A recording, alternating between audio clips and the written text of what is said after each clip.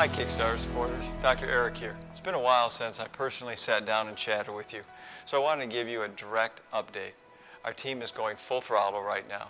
We are only going to ship a finished product that is deserving of your investment and belief in us. We could not, in good conscience, do it any other way. We are facing a delay, and this update will explain the reasons why, along with our revised game plan to get the best possible FreeWavz product to you as soon as possible. So where are we now?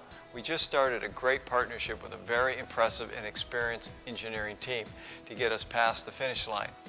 These engineers are experts in Bluetooth, true wireless stereo, pulse oximetry, and have a deep experience with consumer electronic products, including wearables.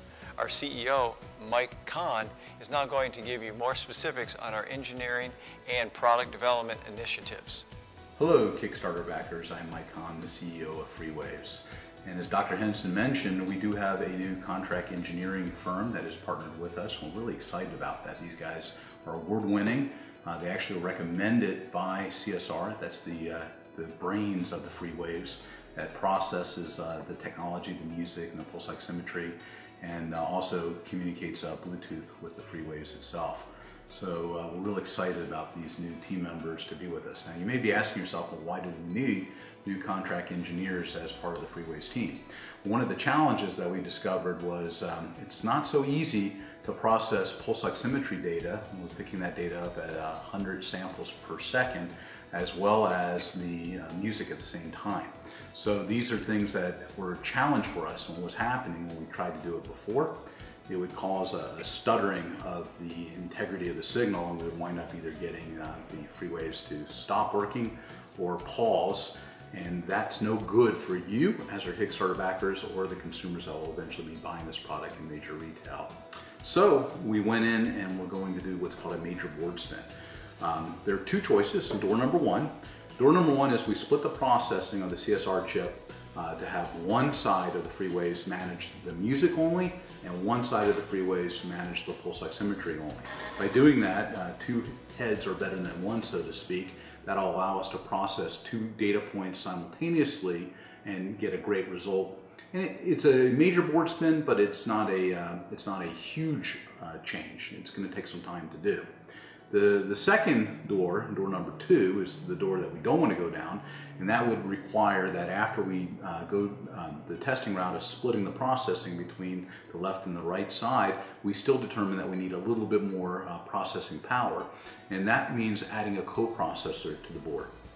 By adding a coprocessor, think of it as adding a turbocharger to your car. We get a boost of processing speed, and that will more than handle the issues about simultaneously sound or music listening while we're getting pulse oximetry updates. But that takes even more time. The other thing that we're going to do is we're going to go in and we're going to redo the routing while we're in redesigning the boards, and that will help improve Bluetooth integrity and the signal strength between the units. They've been performing very well so far, but we want to even take it up and kick it up a notch. And as long as we're going inside the board to either separate the processing between left and right ear or add a coprocessor, we want to go in and redo our routing, our electrical routing, to improve our Bluetooth integrity, improve the RF quality, and reduce noise. So that being said, those major updates, that's going to be a board spin that will require about 60 more days of engineering. Right now we're at the middle of April. That's going to put us through to the end of June, approximately the end of June, before all the engineering is done and we're ready to start testing the final betas. And then we'll release it to manufacturing in July. So I know this is not great news. It's something that we at FreeWavz don't want to do, but the important thing is to get you the best quality there. And that's why we decided to do a video update for you. And we will continue to maintain these and do great updates for you to keep you in the loop of what's going on with the FreeWavz. We're really excited to get you the best quality, wire-free sport fitness earphone.